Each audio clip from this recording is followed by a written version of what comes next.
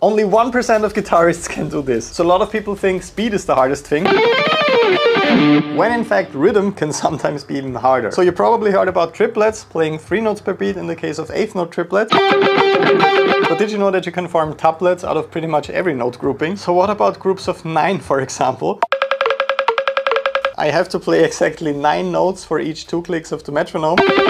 It almost makes your brain explode. Here's how it sounds like.